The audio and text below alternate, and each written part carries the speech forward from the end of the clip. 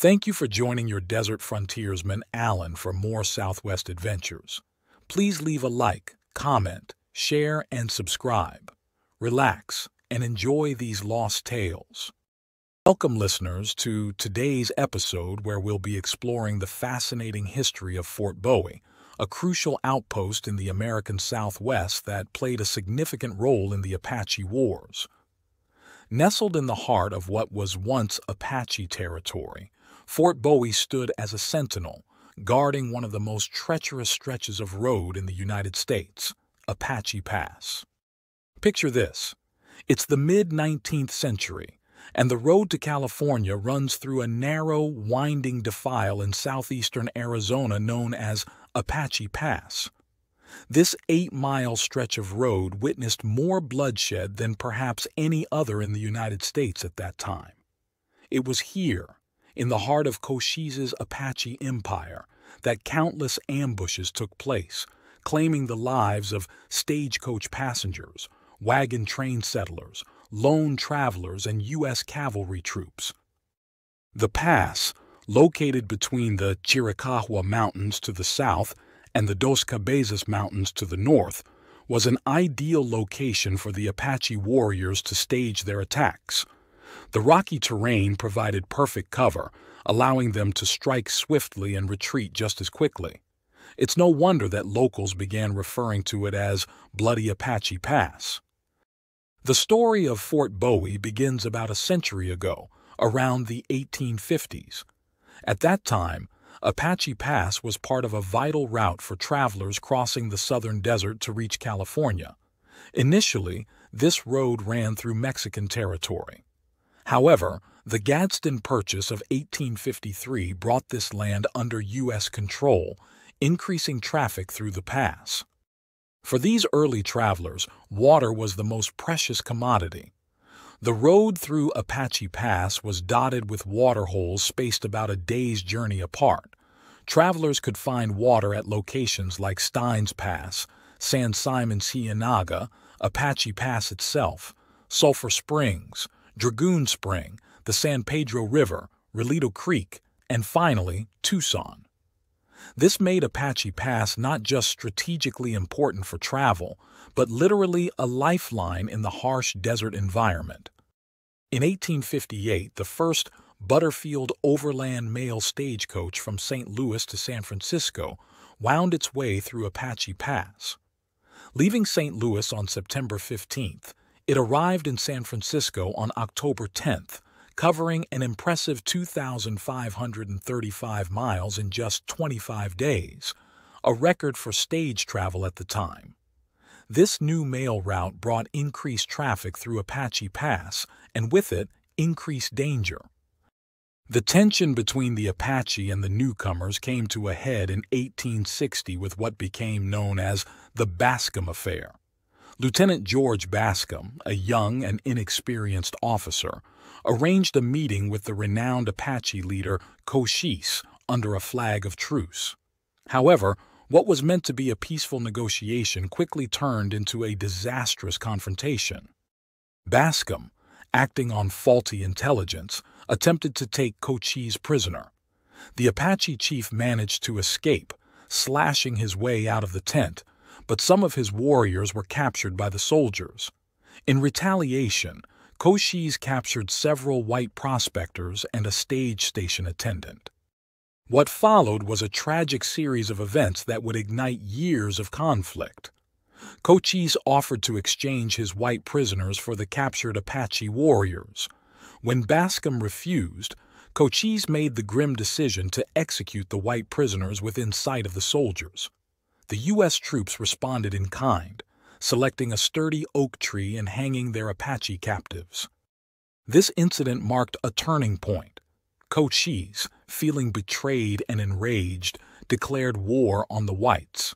For the next 12 years, this war would be waged with great cruelty on both sides, turning Apache Pass into an even more dangerous gauntlet for travelers to run.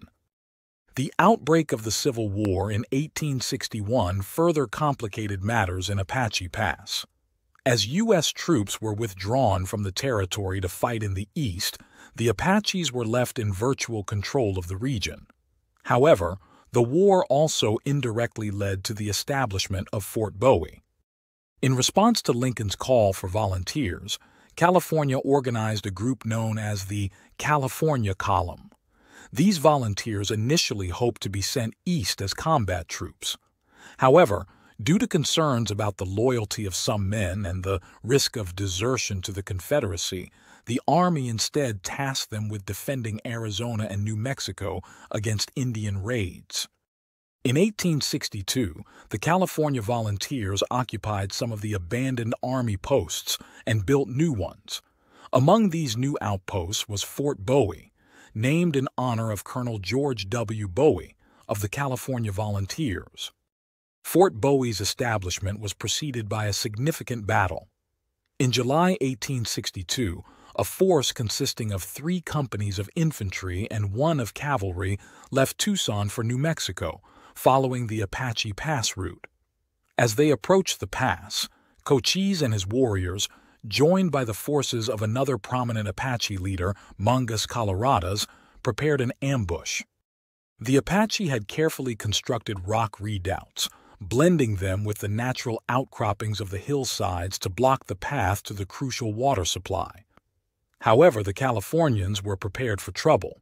They had brought along 2 howitzers, which would prove decisive in the coming fight. As the troops neared the pass, their scouts sensed danger. When the hidden Apaches opened fire, the soldiers quickly wheeled their howitzers into position and began lobbing shells onto the hillsides. The exploding shells were something the Apache had never encountered before. One Apache later reported that it seemed as if the soldiers were shooting wagon wheels into their defenses. Faced with this unexpected and terrifying weapon, the Apache warriors fled in panic. Cochise attempted a second attack when the wagon train carrying supplies entered the pass, but again, the Native Americans were defeated. This battle, which took place on July 14, 1862, was possibly Cochise's worst defeat, with over 60 of his braves killed. The U.S. forces, in contrast, suffered only 2 killed and 3 wounded. Recognizing the strategic importance of Apache Pass, General James Henry Carleton of the California Column ordered the immediate construction of a fort. Fort Bowie was quickly erected, its buildings constructed without delay. However, its presence didn't immediately diminish the Apache threat. The dangers of Apache Pass remained very real. Mail was scheduled to arrive at the fort from Tucson once a week, but in a period of just 16 months, the Native Americans killed 22 mail carriers. The peril was so great that stage drivers and mail carriers were offered pay bonuses for risking the dangers of Apache Pass. Over the next few decades, Fort Bowie would play a crucial role in the ongoing conflicts with the Apache. After the Civil War, regular soldiers replaced the volunteer troops, though many of the California volunteers remained in the surrounding country as ranchers and farmers. The fort saw its share of notable figures and events. Major Sumner, son of a famous Civil War general, commanded the fort for a brief term. General George Crook, for whom the Crook National Forest is named, made Fort Bowie his headquarters during a period when he was working to persuade many fugitive Native Americans to return from Mexico to the San Carlos Reservation. Perhaps most famously, the legendary Apache leader Geronimo was held at Fort Bowie after his surrender in 1886. He remained there until the Army was ready to transport him by train to Fort Pickens, Florida. 2 years later, he was reunited with his family and removed to Fort Sill, Oklahoma. As the 19th century drew to a close, the need for Fort Bowie began to diminish. The completion of the Southern Pacific Railroad across Arizona in 1881 changed travel patterns. The railroad followed an easier grade around the Dos Cabezas Mountains and through Railroad Pass, and the overland route soon followed suit. Apache Pass was used less frequently, and the threat from Apache raids had largely subsided. In 1897, the U.S. government made the decision to abandon Fort Bowie in favor of fewer, larger posts.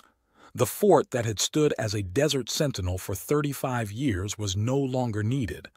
Its buildings were sold at auction, with anything worth salvaging being removed. The roofs were torn off for the lumber, and even the ice plant was sold and relocated to Thatcher, Arizona. Today, Fort Bowie stands as a silent witness to a tumultuous period in American history.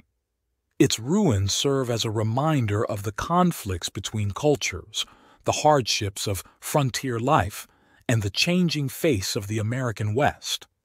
As we reflect on the history of Fort Bowie and Apache Pass, we're reminded of the importance of understanding our past, with all its complexities and contradictions. The blood-soaked earth of Apache Pass has long since dried, but the lessons of this history remain relevant today. And so, dear listeners, we come to the end of our journey through the history of Fort Bowie and Apache Pass. We hope this exploration has given you a new perspective on this fascinating chapter of American history. Until next time, keep exploring, keep questioning, and keep learning from the echoes of our past. Welcome to another episode of the Southwest Desert, where we dive into the fascinating stories of the American Southwest. Today, we're exploring the life of Herman Wolfe, an enigmatic figure who established one of the earliest trading posts in the Navajo country of northern Arizona. His story is one of survival, determination, and mystery in a time when the West was still wild. Our tale begins over 100 years ago, during the heyday of the fur trade in the American West. Herman Wolfe, a tall man with prematurely gray hair, arrived in the region west of the Rockies, drawn by the lure of trapping. In 1838, he rode with the legendary Kit Carson's mountain men, just as the beaver trade was beginning to decline due to changing fashions in Europe. That same year, Wolfe joined forces with Billy Mitchell from Ohio and Fred Smith from Texas. These three men roamed far and wide across the Southwest, but found themselves disheartened by the disappearance of both beaver and the once lucrative beaver trade. A letter from Fred Smith, written in Taos in 1845, gives us a glimpse into Wolfe's character. Smith described him as extremely moody and silent, but also noted his reputation as a formidable fighter. According to Smith, Wolfe was known for never backing down from a fight and had gained notoriety for his skill in conflicts with Native Americans. One particular incident in Taos illustrates Wolfe's temperament. When a man named Jose Baca attempted to rob him, Wolfe, who had been minding his own business and not drinking, responded with swift and decisive action. He struck Baca with a boot, and when others joined in to attack him, shot Baca dead. This event led Wolfe and his companions to quickly leave Taos. In 1846, as the American Army took control of the Southwest, Wolfe made his way to the Little Colorado River. Between what is now Winslow and Grand Falls, he found the river lined with willows and some remaining beaver. He set about trapping them, working his way down into the Grand Canyon and its tributaries. However, the life of a trapper in this region was fraught with danger. In the spring of 1848, near present-day Holbrook, Wolfe had a close encounter with Apache raiders. They robbed him of every fur he had packed on 2 large mules, though he managed to escape with his life. For the next several years, Wolfe's movements are somewhat unclear. He was seen in various locations across the West, including the Green River Valley in Utah and back in Taos. At the outbreak of the Civil War, he left Taos, supposedly heading for St. Louis, Missouri. For the next 5 years, there is no record of his activities, though it's believed he may have served on one side or the other in the conflict. After the war, Wolfe reappeared in Taos and Santa Fe. In 1866, he once again ventured into Arizona, following the Rio Puerco to its junction with the Little Colorado, and then west along that stream. Despite the presence of roving bands of Navajo, Paiute, and Apache along the river, he emerged in the spring of 1867 with a successful haul of furs. The spring of 1868 proved to be a turning point in Wolfe's life. During a trapping expedition, he was ambushed by Apaches in Tucker Flat, between Winslow and the river. In a display of the fighting prowess that had made him legendary, Wolfe turned on his attackers, killing 4 and fighting his way through to the north side of the river with his pack animals intact. This close call seems to have prompted Wolfe to establish a more permanent presence in the region. That summer, he returned to the Little Colorado, this time accompanied by 3 Mexicans and nearly a score of mules and horses laden with trade goods. He chose a spot on the south side of the river, about 12 miles below Hopi Ford, near what is now Loop, Arizona. Here, Wolfe constructed what would become the first trading post in the region. It was a simple but defensible structure built of cottonwood and willow logs set vertically in a trench. The single room measured approximately 40 by 20 feet, with no windows and only slitted holes for rifle fire. The flat roof was made of poles covered with red clay. The establishment of Wolfe's trading post coincided with significant changes in the region. The Navajo were moving west from Bosque Redondo, where most of them had been forcibly relocated in 1864. Meanwhile, Apache raiders were active in the area, with some reportedly lurking in caves in Canyon Diablo, ambushing travelers on the California Santa Fe Trail. The first customers at Wolfe's post were Hopi people from villages 50 miles to the north, followed by Paiute tribesmen and Havasupais from Willow Springs and Muncopi. Eventually, some Navajo who had evaded relocation also began to trade at the post. Wolfe's relationship with the local Native American leaders was complex. Bugoetin, a local Navajo chief, was friendly but known to be tricky. Another chief, Hostine Redshirt, became a valuable ally, making it possible for Wolfe to remain in the area. This alliance proved crucial, as Wolfe often relied on Navajo protection against raids from other tribes. Life at the trading post was far from peaceful.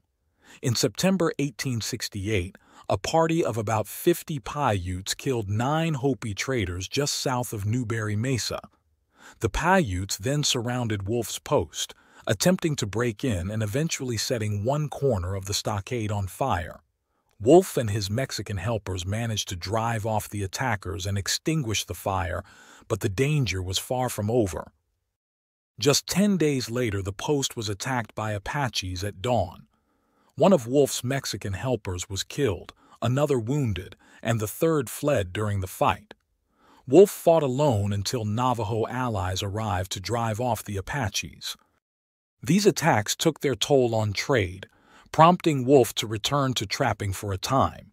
It was during this period that the post received its Navajo name, Beaver House, due to the drying beaver pelts on frames. Wolfe himself became known as Mr. Beaver. As the 1870s progressed, the region began to change. The California Santa Fe Trail crossing northern Arizona became more heavily traveled.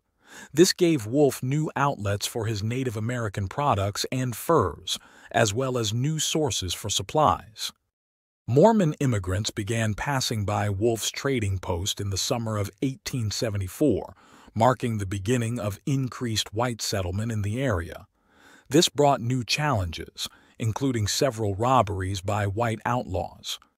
In response to these changes and increasing dangers, Wolfe decided to upgrade his trading post in 1880. He erected a new square post made of red sandstone a few hundred feet east of the old stockade on higher ground.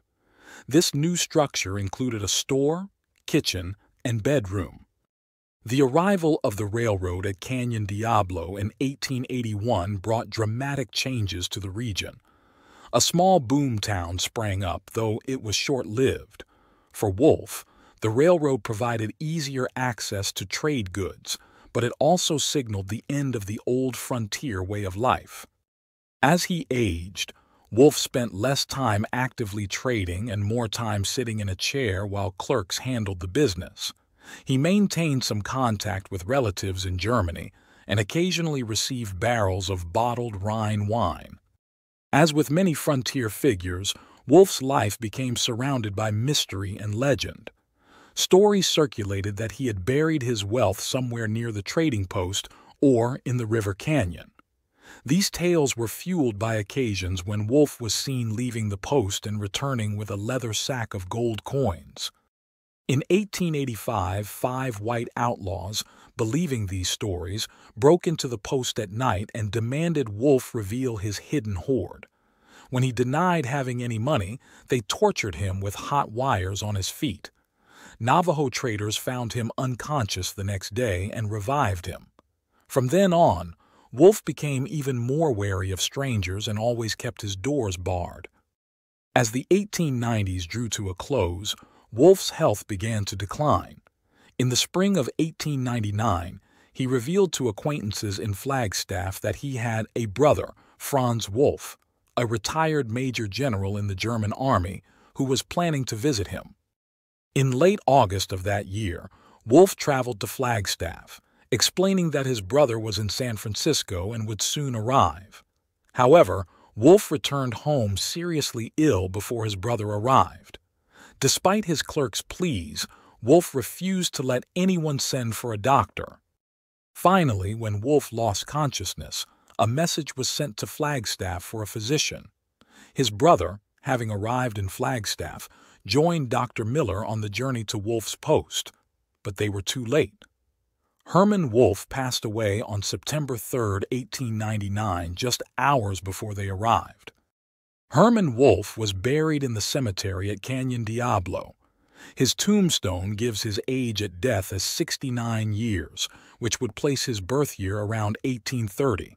However, this conflicts with accounts of his early life, including his rides with Kit Carson's mountain men. Many pioneers who knew Wolf in his later years insisted he was at least 90 when he died.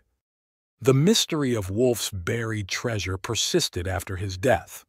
The new operators of the trading post, George McAdams and S.I. Richardson, spent considerable time searching the area, turning over rocks and digging up the ground. They found evidence of old caches where something had been buried, but no treasure.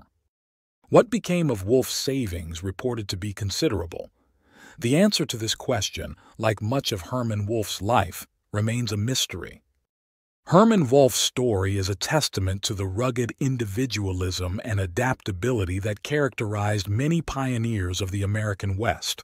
From fur trapper to Indian trader, he navigated the dangerous and rapidly changing landscape of the Southwest for over half a century. His trading post stood as a lone outpost of commerce in a wild land, bridging cultures and serving as a focal point for the region's tumultuous history. Wolf's life spanned a period of immense change, from the days of mountain men and beaver traps to the arrival of the railroad and the closing of the frontier. Through it all, he remained an enigmatic figure, leaving behind as many questions as answers. As we reflect on the story of Herman Wolf, we're reminded of the complex and often overlooked lives that shaped the American West. His legacy lives on in the stories passed down through generations and in the very landscape he called home for so many years. Thank you for joining us for this episode of Southwest Desert.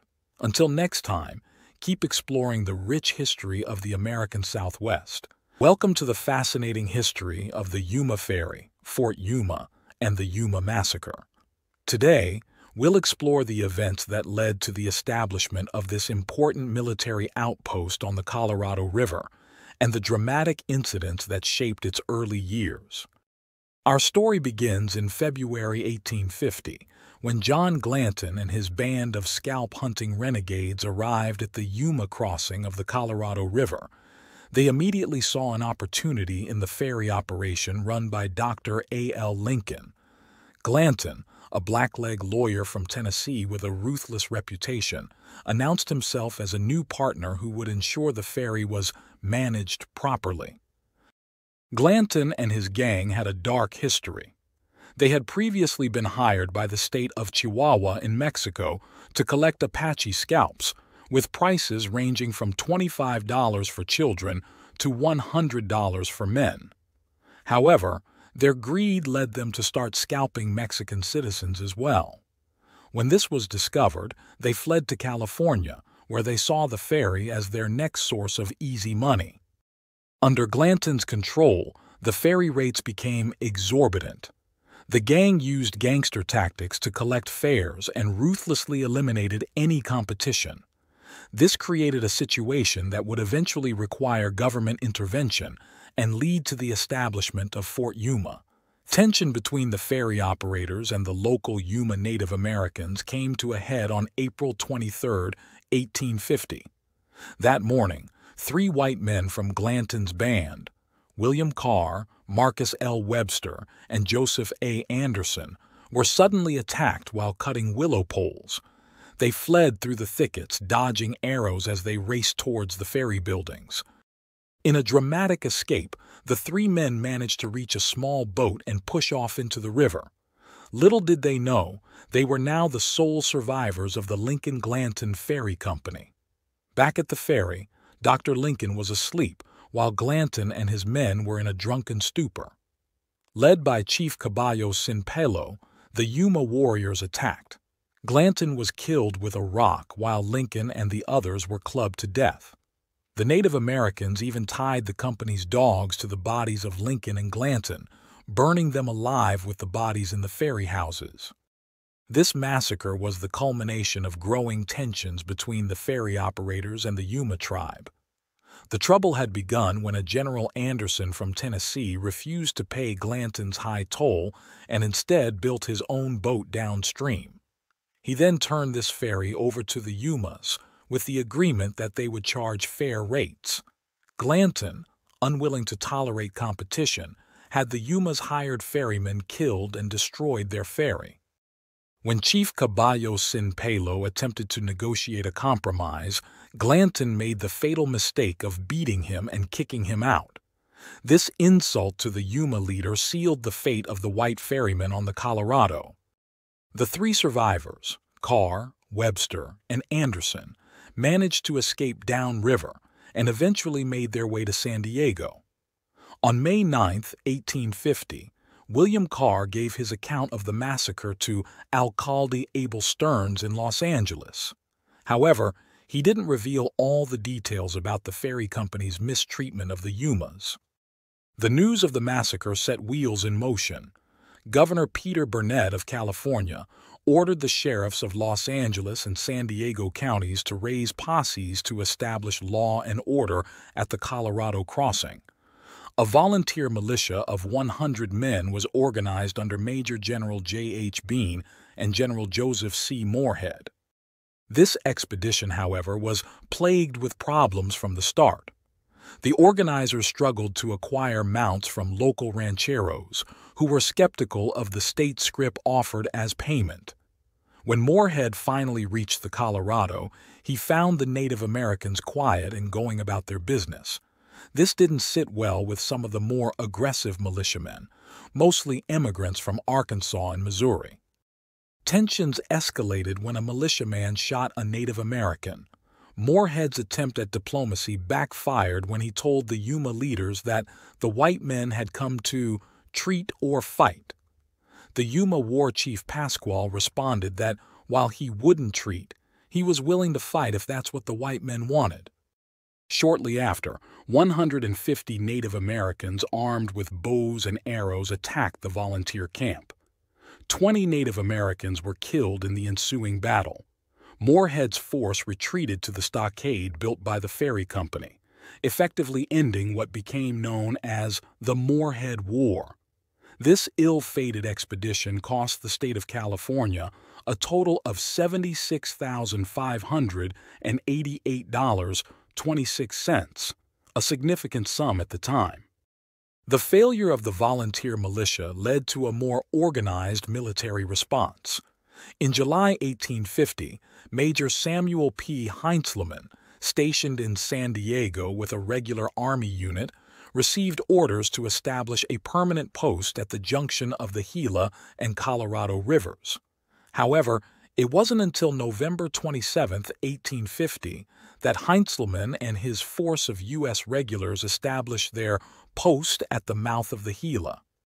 The initial site of the camp was about 6 miles below the present Fort Yuma Indian School. In March 1851, the command moved to higher ground, to the very spot where the ill-fated Mission de la Concepcion had once stood. This site had a tragic history of its own. It was where Padre Francisco Garces had died on July 19, 1781 during the Yuma Revolt. As the soldiers under Major Heinzelman and Lieutenant Thomas W. Sweeney laid out the future Fort Yuma, they cleared away the crumbling adobe and charcoal debris from the destroyed mission. The commandant's headquarters was built on part of the old stone foundations of the mission. However, the new fort soon faced its own challenges. Provisions ran low and expected supply trains failed to arrive. In June 1851, Heinzelman was forced to fall back toward San Diego, leaving Lieutenant Sweeney with just 10 men to hold the post. Sweeney, a fighting Irishman who had lost an arm in the Mexican War, managed to keep the Native Americans at bay by threatening to use his 12-pound field piece. But as provisions dwindled further, even Sweeney was eventually forced to abandon the post. Before leaving, he cached surplus government property, which the Native Americans promptly dug up and appropriated as soon as the soldiers were out of sight. The main difficulty in maintaining the post was the challenge of supplying it. To address this, a depot of supplies was established at Vallecito, and arrangements were made to send provisions by steamer to the mouth of the Colorado, and then upstream by riverboats. On February 29, 1852, Heinzelman and Sweeney returned to reoccupy the fort. This time, it was to be a permanent post. The soldiers were dismayed to find that the Native Americans had burned their previous willow pole and mud quarters, meaning they had to start construction all over again. In March, Heinzelman decided to end all Native hostilities in the vicinity of Fort Yuma. He sent out 3 detachments to scour the country between the 2 rivers and to the north of the post. However, these operations were hampered by supply issues. When a steamer carrying badly needed supplies failed to arrive, Heinzelman sent Major Fitzgerald with 24 men downstream to investigate. This detachment was ambushed 22 miles below Yuma, resulting in 7 casualties. Despite these setbacks, by October 11, 1852, Major Heinzelman was able to issue an order announcing the termination of hostilities with the river tribesmen. He declared, "The recent expedition has resulted in their entire subjection to the United States Authority. To continue this good understanding, the Native Americans must be treated with justice and kindness." Although major Native American troubles had ceased, the garrison at Fort Yuma faced other challenges. On October 26, 1852, a fire broke out in the fort, destroying several buildings including the commissary storehouse. The blaze threatened to ignite barrels of cannon powder and boxes of ammunition. In a dramatic moment, Major Heinzelman and Lieutenant Sweeney rushed into the burning building to save the explosives, with only a few brave soldiers following them. As if the fire weren't enough, the post was rocked by a severe earthquake on November 29th. The tremors were so bad that sentries abandoned their post to huddle on the parade ground. Gigantic cracks opened in the ground, and the river behaved erratically. Relief came on December 3rd when the steamer Uncle Sam arrived with about 20 tons of commissary stores. This was the first steamer to navigate the river all the way to Fort Yuma, marking a significant improvement in the fort's supply situation. After the fire, efforts began to build a more substantial Fort Yuma. Adobe buildings were started, but progress was slow. It wasn't until late in 1854 that a large construction force arrived from San Diego to build the post under the supervision of D.B. Kurtz. By June 1855, work was well underway, continuing at a brisk rate despite the notorious Yuma heat. The heat at Fort Yuma was legendary, giving rise to several tall tales. One story claimed that a dog once ran across the parade ground on 3 legs, yelping at every jump because the ground was so hot. Another tale suggested that hens at Yuma laid hard-boiled eggs. Perhaps the most outrageous story was about an old soldier who died at Fort Yuma and went to hell, only to return the next night to get his blankets because hell was cooler. Despite these exaggerations, the heat was indeed extreme. On June 16, 1859, the thermometer registered 119 degrees Fahrenheit, the hottest temperature recorded in 9 years. By the outbreak of the Civil War, Fort Yuma had become a substantial post. It no longer relied on hauling water by cart from the river. The buildings were made of adobe, plastered inside and out. There were about 23 structures surrounding the flat, barren parade ground. In October and November 1861, redoubts, semicircular outposts with earthen embankments, were constructed to improve the fort's defenses. As the Native American threat diminished and the surrounding area became more settled, Fort Yuma's military importance began to wane. On July 17, 1884, the acting Secretary of War advised President Chester A. Arthur that Fort Yuma was no longer necessary as a military reservation. On July 22, 1884, the President transferred Fort Yuma to the Department of the Interior, and on July 28, an official order informed the Army that the post had ceased to exist. Fort Yuma's story didn't end there, however. On March 5, 1892, it became part of the Yuma Native American Reservation, bringing its history full circle. The fort, originally established in response to conflicts with the Yuma tribe, was now part of their protected lands. The story of Fort Yuma is a microcosm of the broader narrative of the American West. It encompasses themes of frontier justice, conflict between settlers and Native Americans, the challenges of establishing civilization in harsh environments, and the eventual pacification and settlement of the region.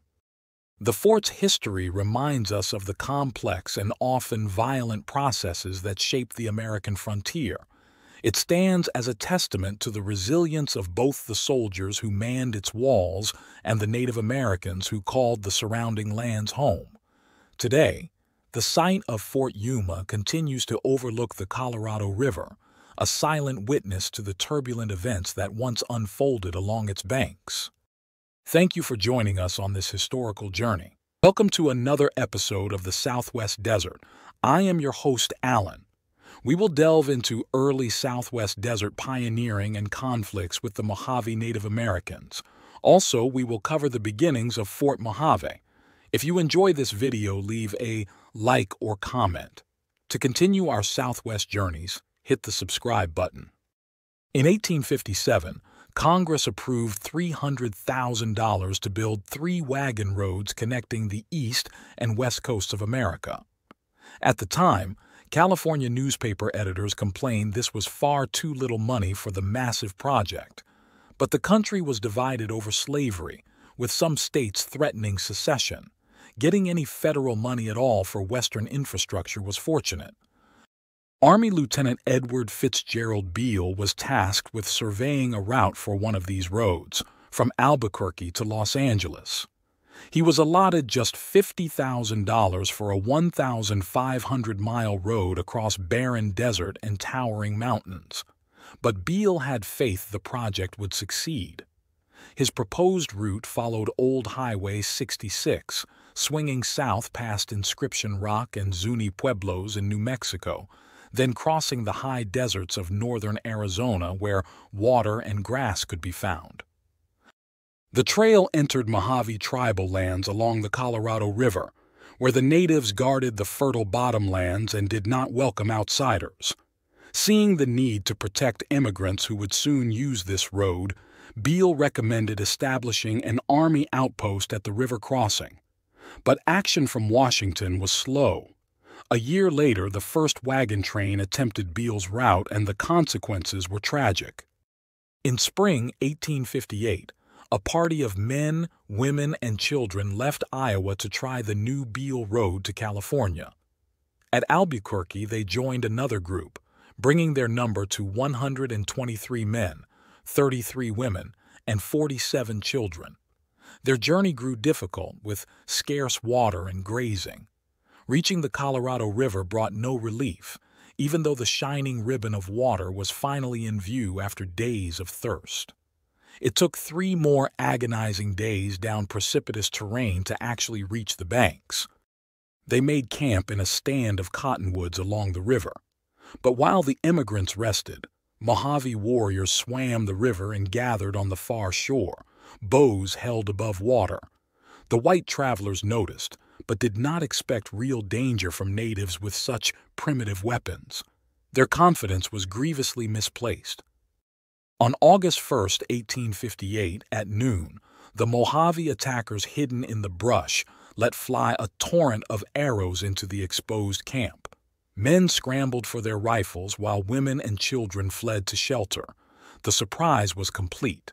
The Mojave killed 8 men from the rear wagons before warriors surfaced to stop the rest from reinforcing their comrades. The immigrants were outmatched, but they put up a bitter defense, fighting for their lives as afternoon wore on. The Mojave finally withdrew at sunset, driving off most of the livestock, their victory complete. Half the immigrants were wounded. With so little left, the pioneers reluctantly retreated towards Albuquerque that night, carrying their casualties and expecting ambush at any moment. Back at the campsite, the Mojaves celebrated by burning the abandoned wagons and supplies. After further deprivation, the tattered remnants of the wagon train finally reached safety. Their terrible experience galvanized public support for Army intervention. By December, mass meetings produced a resolution calling for a military post on the Colorado River to pacify the Mojave. This time, there was no delay. In early 1859, 4 companies of Army infantry embarked by ship for the Colorado River Delta. It was hardly an easy deployment. The ships ran aground. Then soldiers packed into shallow draft paddle wheelers had to slog through 200 miles of shifting sandbars just to reach Fort Yuma. Temperatures over 90 degrees racked the men used to San Francisco's cool climate. They even named their miserable encampment Camp Dirty. Finally, orders arrived to march upriver into Mojave lands. No tents or excess gear came along. Each man hauled his own kit through the barren landscape. The 6th Infantry's veterans mocked the steaming flats near the Colorado as worse than Mexico or Utah. But under experienced mountain guides, David Mackenzie and the famous Joe Walker, they followed the river north, skirting the villages of peaceful Chemehuevi people. Strange glyphs and medicine signs also appeared, possibly meant to hex the soldiers' passage. On April 17th, emissaries from the Mojave tribe arrived, expecting to meet Colonel Hoffman, self-styled Chief of the Tall White Hat. Hoffman informed them he would hold council with their leaders on the 23rd, near Beale's fateful crossing. There, a field of broken wagons and household ruins still lay, including the cottonwood tree where the first emigrant died. It was a charged location for negotiations. On the 23rd, some 500 Mojave gathered as Colonel Hoffman formally raised the U.S. flag for the first time in their lands. A brush arbor kept the sun off attendees. 6 Mojave headmen, including one leader called Kairuk, attended. There was tension as armed soldiers subtly ringed the area, provoking consternation among the natives. The council itself was frustrated by language barriers. An elder of the Yuma tribe played interpreter between English, Spanish, Yuma, and finally Mojave leaders. Colonel Hoffman bluntly threatened destruction upon the Mojave if they continued attacks. They must surrender both the ringleaders responsible for the immigrant attack and members of prominent families as hostages of good behavior. Extreme terms indeed, but the numerically weaker Mojave ultimately acquiesced. 9 of their chiefs went as prisoners to Fort Yuma in irons. This was clearly conquest by intimidation. In subsequent days, the Army selected a site for its new outpost, disregarding pleas to instead locate on the far shore. Their reasoning is unclear, but they prioritize proximity to the Emigrant Trail and Colorado River crossing. With raw materials from the floodplain forest, Fort Mojave rose swiftly. But the heat was just as intense as summer came on. Thermometers read 118 degrees in the shade. Duty here was punishment for man and beast alike. The post was operational for just 2 years before events in the East took precedence. In 1861, during the opening months of the Civil War, federal troops were ordered away to protect Southern California from secessionist intrigues. Quickly, the Mojave resumed their former habits of raiding both settlers and travelers. Only in 1863 did soldiers grudgingly return to man Fort Mojave once more. A visitor in 1871 left us a description of this sun-baked sentinel. It is about 7 miles below Hardeeville, close to the Colorado River and hotter than the hinges of any preacher's hell. It is a well-built, clean, comfortable post, and we may suppose far preferable as a summer residence to hell or Fort Yuma, although its occupants claim it is hotter than either of those places. Indeed, Major Pond, the gentlemanly commandant, assured us that he had frequently seen the mercury rise up to stand at 118 degrees in the shade.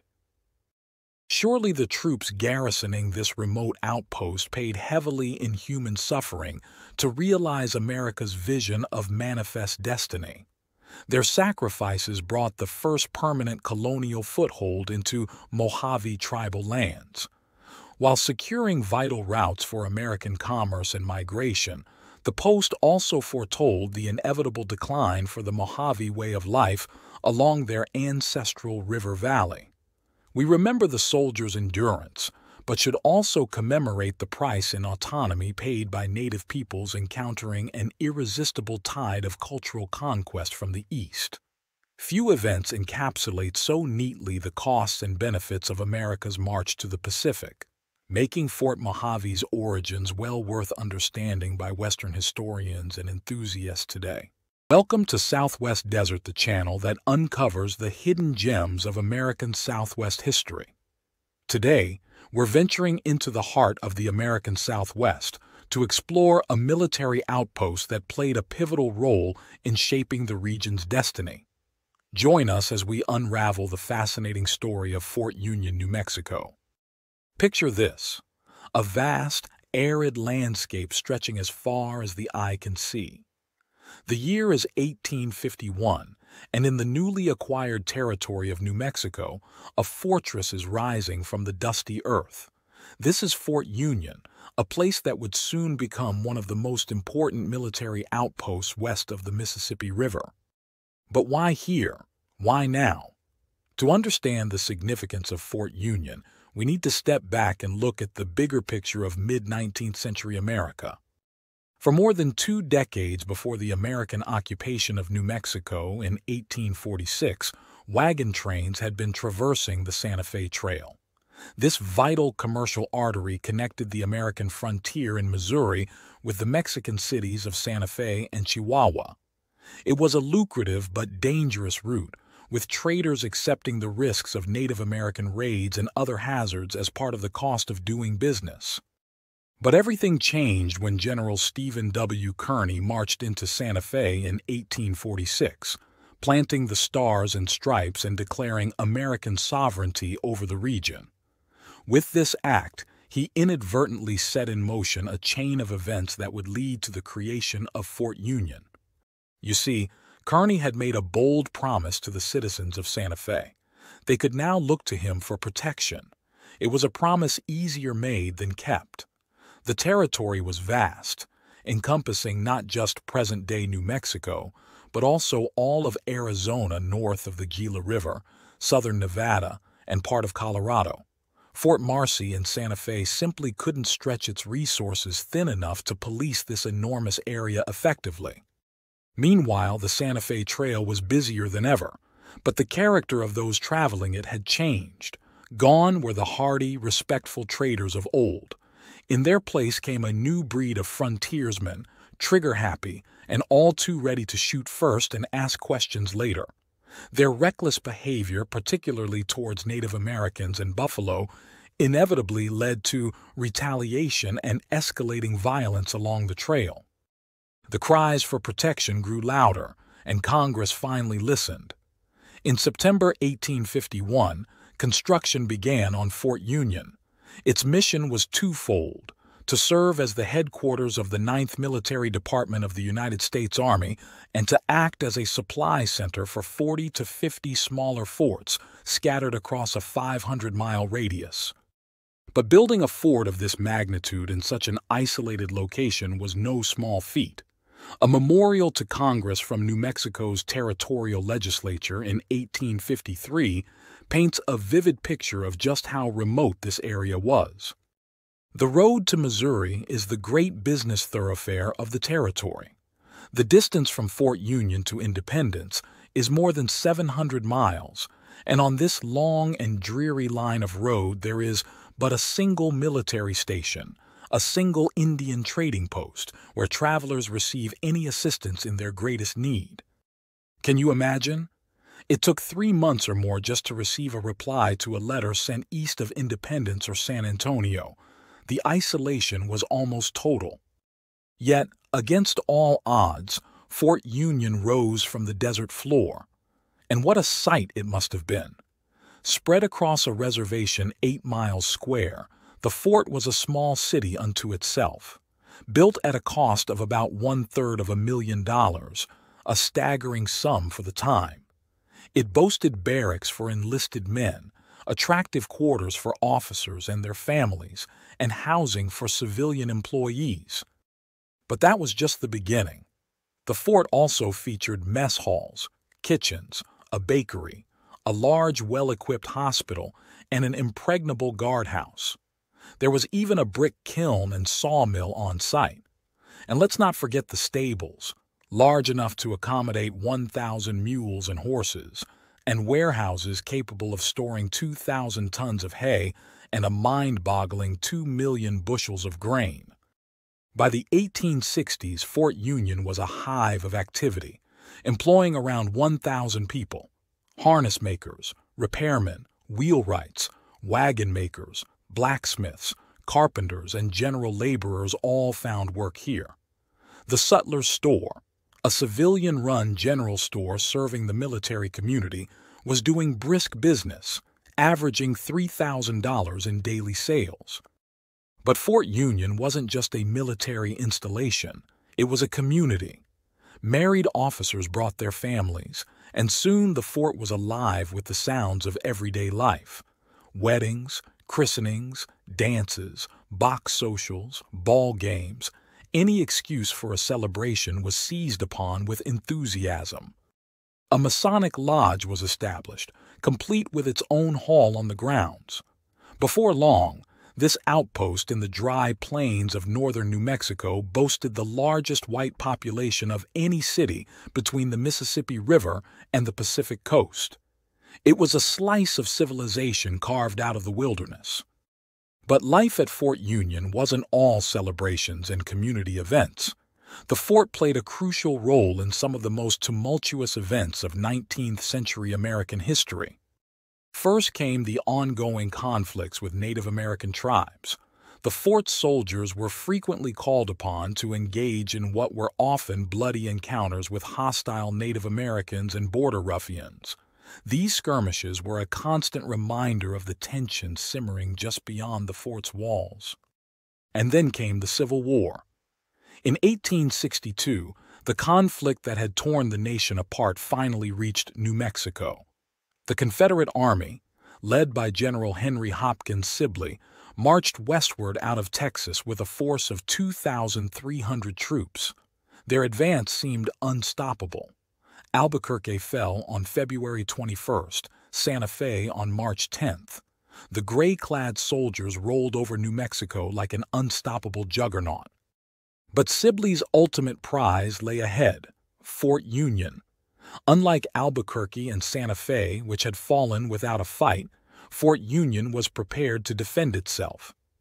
As the Confederates approached, the fort's commander made a bold decision. Instead of waiting for the enemy to come to them, the Union forces would meet them head-on.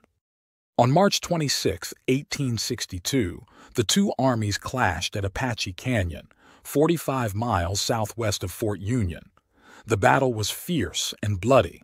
When the smoke cleared, 32 Confederate soldiers lay dead, 43 were wounded, and 71 had been taken prisoner. Fort Union's losses were lighter, but they too had paid a price for their victory. The fighting wasn't over. 2 days later, another battle erupted at nearby Pigeons Ranch. Shortly after, Union forces destroyed a Confederate supply train camped at Canoncito. These successive blows forced General Sibley to fall back to Santa Fe, and soon after, to retreat entirely from New Mexico. The significance of this victory cannot be overstated. In failing to capture Fort Union, the Confederacy's plans to conquer the Southwest were frustrated. Some historians even argue that this failure may have changed the entire course of the Civil War. In the years following the Civil War, Fort Union continued to play a vital role in the American Southwest. Throughout the 1860s and 1870s, troops from the fort took part in numerous operations against various Native American tribes. The Apaches, Navajos, Cheyenne, Arapahoes, Kiowas, Utes, and Comanches all felt the might of Fort Union's military power. These campaigns were relentless, and by the spring of 1875 had brought peace to the southern plains, but on the white man's terms. It was a peace bought at a terrible cost to the Native American way of life. As the Indian Wars wound down, Fort Union's role began to change. Its soldiers were now more likely to be called upon to track down outlaws, quell mob violence, or mediate feuds. The days of large-scale military operations were coming to an end. But even as its military importance waned, Fort Union's role as a supply depot continued to flourish. That is, until 1879, when progress arrived in the form of the Santa Fe Railroad. The Iron Horse had finally outpaced the wagon train, and the Santa Fe Trail, the lifeline that had given birth to Fort Union, was rendered obsolete. The writing was on the wall. By 1891, Fort Union had outlived its usefulness. The fortress that had once been the largest and most important military outpost west of the Mississippi was abandoned, its buildings left to the mercy of the harsh New Mexico elements. Today, Fort Union stands as a silent sentinel to a bygone era. Its adobe walls, weathered by time and the elements, still whisper tales of the soldiers, settlers, and Native Americans who shaped the destiny of the American Southwest. But the legacy of Fort Union lives on, not just in the ruins that still dot the landscape, but in the very fabric of New Mexico and the surrounding states. The fort played a crucial role in opening up the West for American settlement, for better or worse. It was a catalyst for change, a harbinger of the new order that would reshape the American frontier. As we reflect on the history of Fort Union, we're reminded of the complex tapestry of American history. It's a story of ambition and progress, of conflict and cooperation, of triumph and tragedy. In many ways, the story of Fort Union is the story of America itself, a nation forged in the crucible of the frontier, always pushing westward, always seeking new horizons. Before we close, let's take a moment to remember some of the notable figures who walked the grounds of Fort Union. General Edward Richard Sprigg Canby, who would later be killed while negotiating peace with the Modoc tribe in California, served here. So too did Kit Carson, the legendary frontiersman whose name became synonymous with the American West. Even some future Civil War legends pass through Fort Union. Thomas J. Stonewall Jackson, before he earned his famous nickname, spent time here. So did John A. Logan, who would go on to become a Union general and later a U.S. Senator. And let's not forget Ulysses S. Grant, the man who would lead the Union to victory in the Civil War and later become President of the United States. Grant is said to have returned to Fort Union in later years, drawn back by the memory of the lift of the high mesa with its illimitable views. As we leave Fort Union behind, let's carry with us the lessons it offers. Let's remember the courage of those who built a community in the wilderness, the sacrifices made in times of war, and the complex, often painful process of nation building. But let's also remember the cost of that progress, the displacement of native peoples, the violence of conquest, and the irreversible changes wrought upon the land. Fort Union may be gone, but its story, our story, lives on. Thank you for joining us on this journey into the heart of American Southwest history. Until next time, this has been the Southwest Desert. Welcome to this episode on the fascinating history of Vallecito Stage Station, a crucial waypoint for travelers in the American Southwest during the 19th century. Today, we'll take you on a journey through time, exploring the rich tapestry of events and characters that made Vallecito a vital link in early American westward expansion. Our story begins in 1782, when Don Pedro Fages, a Spanish military officer, stumbled upon a small green valley nestled among the arid canyons of what is now Southern California. Fages and his troops were on a mission to capture deserters from the San Diego Presidio when they made this unexpected discovery. Fages, astride his horse, cresting a rise after a long, dusty journey. Below them lies a sight that must have seemed like a mirage, a lush, green valley, an emerald oasis amidst the golden desolation of the desert. Fages, overcome with excitement, exclaims to his men, "Amigos, our search is ended. Where else could our scoundrels hide? In the midst of all this desolation, water and feed enough for a whole army." Realizing the significance of their find, Fages declares, "Even the great Juan Bautista de Anza, bringing our people across the deserts from Sonora, knew naught of this oasis. It is for me, Pedro Fages, to discover it. Gem more precious than mountains of rubies, I name thee simply Little Valley, Vallecito." Thus Vallecito entered the annals of recorded history, but its story was just beginning. For centuries before Fages' discovery, Vallecito had been a camping ground for roving desert peoples. Its reliable water source made it a natural stopping point for travelers. However, it wasn't until 1826 that a trail was blazed through from Sonora by Romualdo Pacheco, establishing the first overland mail service into Alta California that passed through Vallecito. In the years that followed, American adventurers began making their own trails across the Colorado Desert. Many who heeded the call to California found the southern desert route, with its unfailing waters at Vallecito, more attractive than braving the snows of the high Sierras. Vallecito's unique geography made it a natural link in the chain of valleys that form the Southern Immigrant Trail. The towering Laguna Mountains looming above, their feet dipped in the green river of saltgrass and tules that ran through the valley. Mesquite trees, typically scrubby in the desert, here grew large enough to provide shade. Ocotillo and cactus spread a gorgeous, colorful garden leading up to the barren hills that enclosed the valley.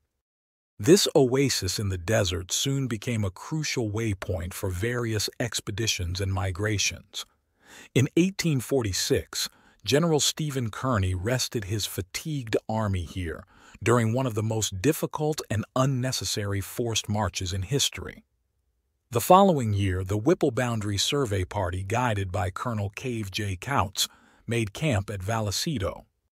But it was the California gold rush that truly put Vallecito on the map. In 1849, a vigorous stream of humanity poured through the quiet little valley, headed for the goldfields of California. The peaceful oasis became a bustling way station, echoing with the sounds of wagon wheels, livestock, and the excited chatter of gold seekers dreaming of riches. As California grew in population and importance, the need for regular communication with the East became paramount. In 1857, just 3 decades after the first overland mail service from Sonora, the U.S. government awarded a contract for the first American transcontinental mail service. The man chosen for this monumental task was James E. Birch. Despite being only in his 20s, Birch was already the owner and operator of 3,000 miles of stage lines in California.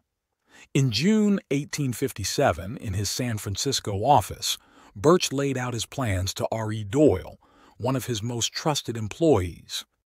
"Doyle," Birch said, "I want you ready with pack mules to leave San Diego for Tucson." When Doyle expressed surprise, thinking the terminus would be in Sacramento via Salt Lake City, Birch explained that the southern route was preferred by the government. "Comanches, Apaches, deserts, or what have you," Birch declared, banging his fist on the desk. "The overland mail leaves San Diego east, San Antonio west, on July 24th. Birch knew the stakes were high. "Butterfield wants this contract," he told Doyle, referring to John Butterfield, a close friend of the president. "It'll be nip and tuck if we keep it. I've put my most reliable men on the job, and I'm counting on you, Doyle." Doyle wasted no time. He purchased supplies in San Francisco and took a boat to San Diego, where he had just 3 days to find mules if he was to leave on schedule. Despite his best efforts, it wasn't until August 9th that his mule train was ready, and he set out on the epic-making journey with the first eastbound overland mail. While all this was happening, Vallecito had not been entirely a place for passers through. Since 1851, it had boasted one permanent dwelling, a sod house built by James R. Lassiter. The Lassitors owned a ranch in Green Valley near Cuyamaca Mountain, but during the travel season, they found it profitable to sell provisions and hay to immigrants in Vallecito. Little did the Lassitors know that their modest sod house was about to become one of the most important stations for a transcontinental stagecoach line. On September 7, 1857, 2 bedraggled riders and an exhausted pack mule appeared in Vallecito. These men were J.C. Woods, the superintendent of Birch's mail service project, and his companion. They had hoped to find fresh horses at the Lassiter store, but found it deserted.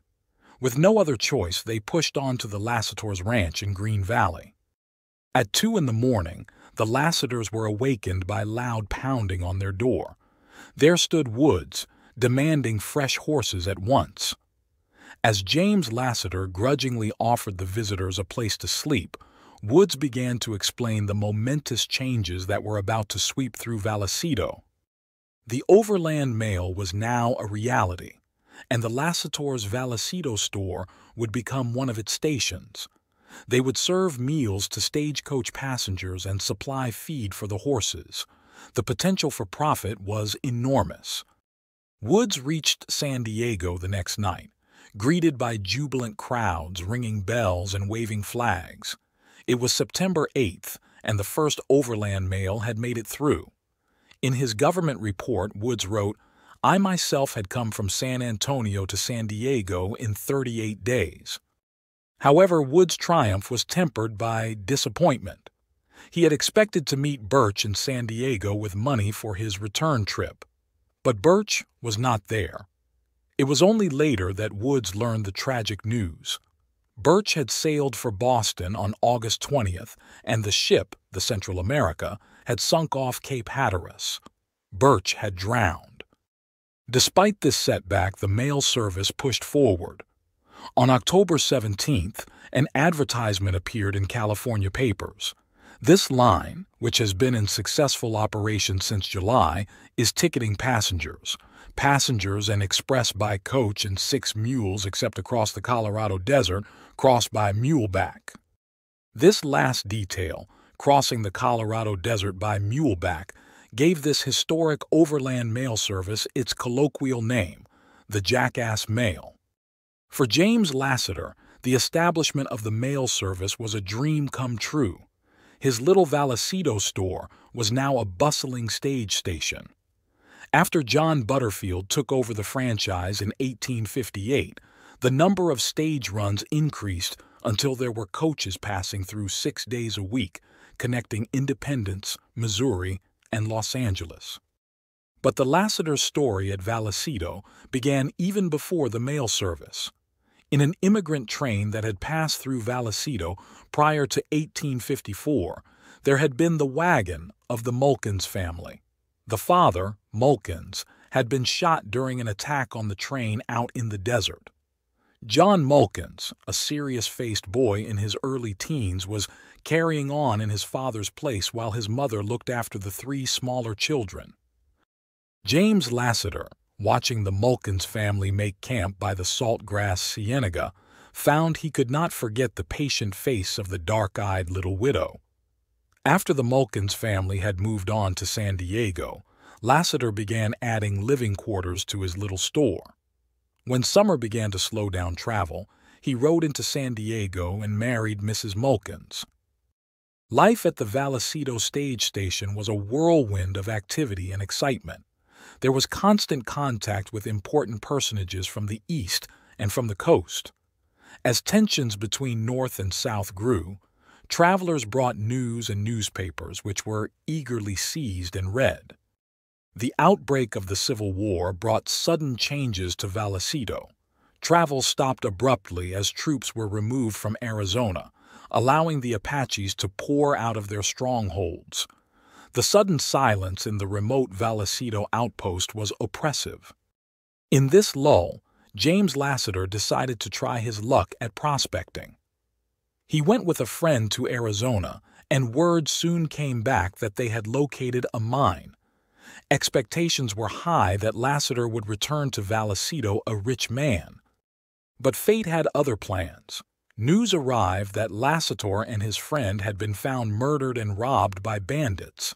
John Mulkins, Lassiter's stepson, immediately left for Arizona to avenge his stepfather's death. But despite his efforts, no trace of the murderers could be found. Devastated by the loss, Mrs. Lassiter closed the station and moved the equipment to Camp Wright at Oak Grove. When travel resumed in 1863, she sold the station to John Hart. Time marched on, and the coming of the railroads eventually rendered the stagecoach lines obsolete. But Vallecito's place in history was not forgotten. In 1939, the Vallecito Stage Station was accepted by the state of California as one of 9 historic spots in Southern California to be set aside for official registration as a state monument. The original sod house had fallen into ruin, but thanks to the efforts of Dr. and Mrs. Louis Strawman, along with other interested parties and government agencies, it was rebuilt. The last chapter of our story belongs to James E. Mason, a man who had once been a driver on the Jackass Mail and had served in the Union Army. Mason was living in the station and running stock when the government survey was made. He filed on the land and became the first legal owner of Vallecito. The restored depot stands as a testament to the courage and determination of the pioneers who braved the harsh desert to connect a growing nation. It is dedicated, quite appropriately, to James E. Birch, the man who put the empire on wheels. As we conclude our journey through the history of Vallecito Stage Station, we're reminded of the vital role these remote outposts played in the expansion and development of the American West. From Don Pedro Fage's chance discovery to its days as a crucial link in the transcontinental mail service, Vallecito has witnessed the sweep of history. Thank you for joining us on this journey through time. I hope you enjoyed these lost desert tales. If you would like to help support my time and channel, hit the Super Thanks heart icon on the bottom of the video and contribute. This is very helpful. Happy trails.